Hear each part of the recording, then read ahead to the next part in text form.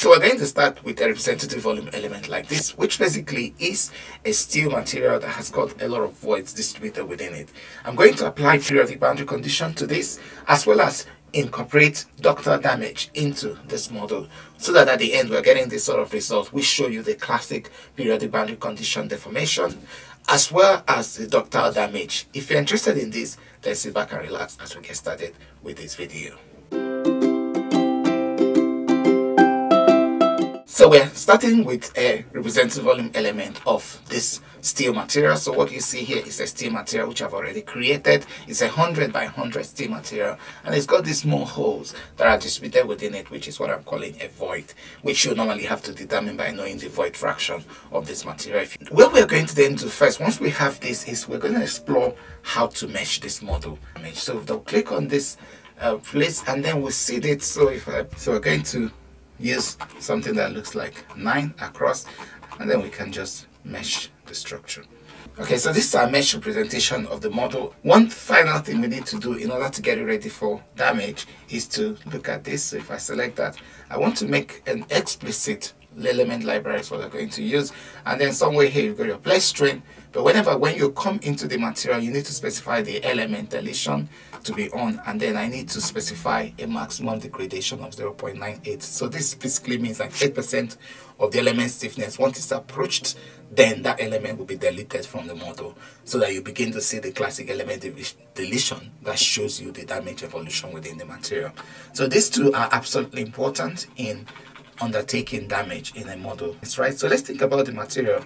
So I've already created a steel material, and then what are the properties of this steel material? So first, the density of the material is 7860 kilogram per meter cubed. The elastic properties would be 210 e to power 9, which is gigapascal, and that's the Poisson ratio. In terms of elasticity, I've already copied across the parameters for elasticity in this material. So it's starting from 310 e to power 9, and this is the sort of result that we are expecting. So you get this plasticity progression in a strain hardening sense, and so this data we copy across into this model, and this is all what you get here. The other thing that we find here is the ductile damage. So we want to do a ductile damage, so mechanical ductile damage, and that's how you get it, and I've already incorporated it here. So we're using a ductile fracture strain of 0.31, a stress triaxiality of 0.33, and a strain rate of 0. A damage evolution also associated with this is a displacement and failure of 0.48 using a linear softling law. If you really want to see how these were derived in more detail, then I made this video, which again is similar to this kind of, but it's showing you more detail how you can go about creating this. Then we need to create a section, so I'm going to call this my steel section, and then I link it to that, and then I'll do a section assignment, select what I want to assign, and assign it to those properties. So then the next thing is the assembly. So you double click here, so we'll create the instance, so that instance is there. The next thing we're going to do here is to create a set of all corner nodes. So I'm going to call it my corner nodes. So we're going to use that subsequently. So I'll press down shift and then select this one by one. So we've got only the nodes at the corner. That's what we'll have. So that forms a set of all the corner nodes associated with this system. So we'll create a step, which I'm going to call my loading step, and it's going to be a dynamic explicit loading step, because we want to undertake damage in this model. So this is fine.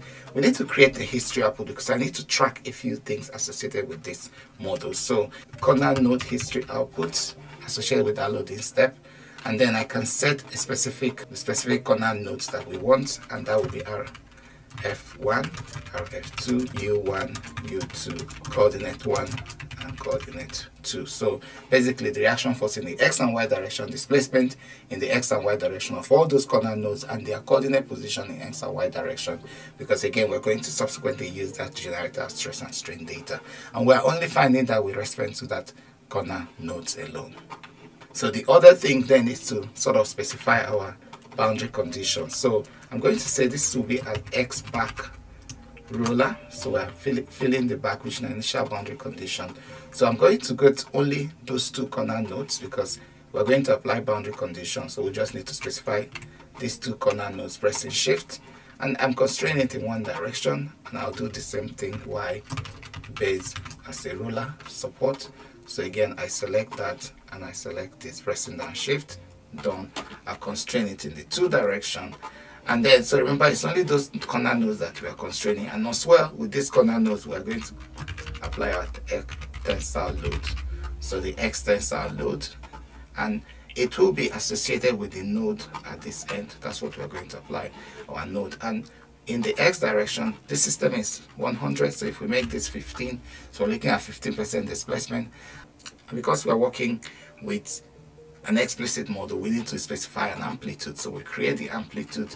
So I'm going to call this my amplitude curve. And so what we basically need to do is to tell it how the amplitude will need to evolve. So that's what we're looking at. So we'll just copy this value and then we'll go back here and paste it there. So we've got the amplitude specified and we just need to select it here. So with the loading, we've got amplitude, we've got everything set up.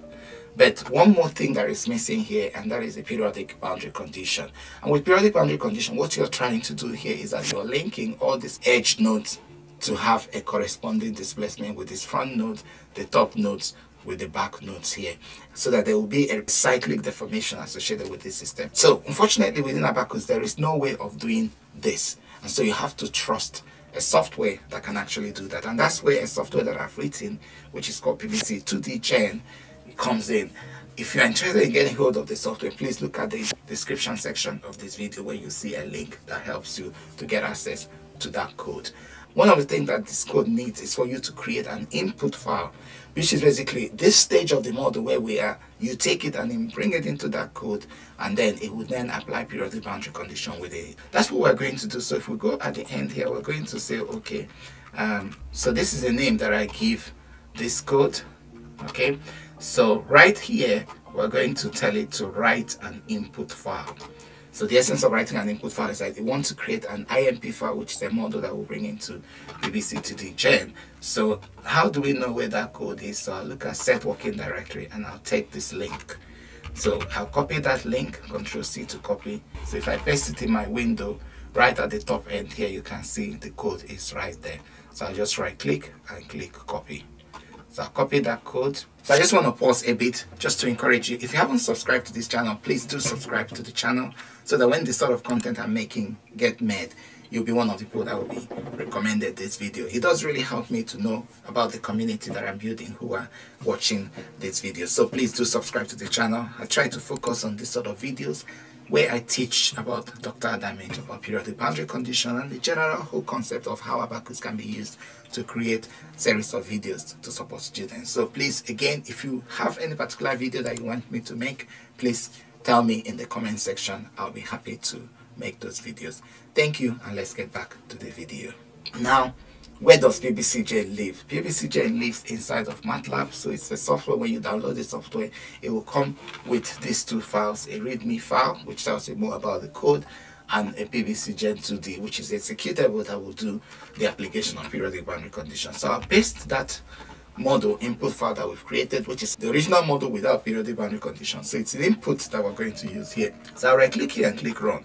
So what it will do is that it will then ask me which model am I using, so which is this one. So at the end of that, once it's generated all that, there will be a folder which will be here, a jobs archive folder. So if you open up that folder, and what you'll see here is that there is an updated input file, so of which if we open it outside of MATLAB, so basically this is the input file generated. So the key thing is that somewhere at the end here, you've got this star equation that shows you the updating, which is what makes this boundary condition aware.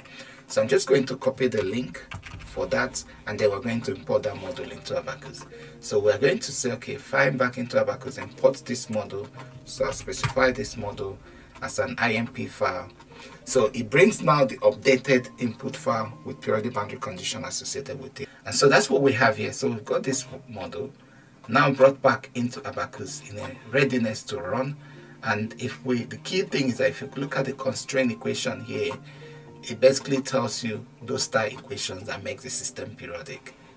So once we have that, then we can go ahead and create the job associated with this. So once we finish the simulation and then you look at the result that we're getting from this periodic boundary condition analysis, animation of it, so it shows you how the system is building up to a point. You then begin to see the fracture of the material somewhere in the middle here.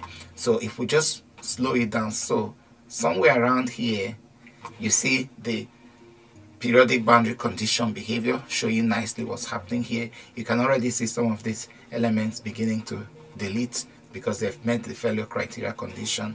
And then if you go, so even though it started somewhere around here, actually the area of weakness for this simulation is somewhere there. So it's forming around there, it's also forming around there. And then if you move all the way, then you find effective fracture right at that region. So you get now a classic fracture of a periodic boundary condition system. So you still have the periodicity reflected here, both there and also at the bottom and the end, but the model has failed even in ductile fracture. We can also change and look at the plasticity in the material. I like to look at the plasticity because this is a point where you begin to see yield approaching. So the material somewhere around here is beginning to yield. The element here is the one that sees the most stress history, the one that has approached the yield stress of this material, and so it's already quite dim. So you would expect this to be damaged. However, if you continue running this, you'll find that that's also the first element that has failed. Some of the other elements have failed at the same time, and then you continue all the way until you get to the end where the material seems to experience complete failure as expected. So we can look at the shear stress. So if we look at S1 in the 1-2 direction, so you can see the contribution of shear stress in the material, and then it gives you again the buildup of shear stress right around this region. Heightened shear stress means that the system begins to fail before those other regions will take over. In fact, it's because of the shear stress that's why those elements begin to fail. The final thing we're going to do then is to see if we can visualize what is the stress history in this material. So, and when we are setting up the model, we asked for a certain history variable. So if we click here and track those history variables, so what we see here is if you select this, press down shift, and select this and press down shift to the end. So remember, the only one that we're interested in is the one that is on the corner node. So if we plot this, gives us essentially what is happening in the matter. So with those stresses, you can then operate on it to get stress and strain data. If you want to see how exactly you can do this for this sort of material, then this is the video that I'd like you to look at. But what we see here is essentially that there is this elastic behavior, then yield happens, and then there's a bit of ductile damage until eventual failure in the material. So we need to take all this data, operate on it using a principle of virtual work, and you get the result that you want. So if you want to see how this is done, again, look at this video where I showed you in detail how this is done. If you want to see just a simple classic boundary condition where you apply load on the edge, then this is a video that I want to see. If you want to really understand the principle of ductile damage, then this is a comprehensive video that I've made, and I do encourage you to have a look at it. Thank you for your interest, and I'll see you in the next video.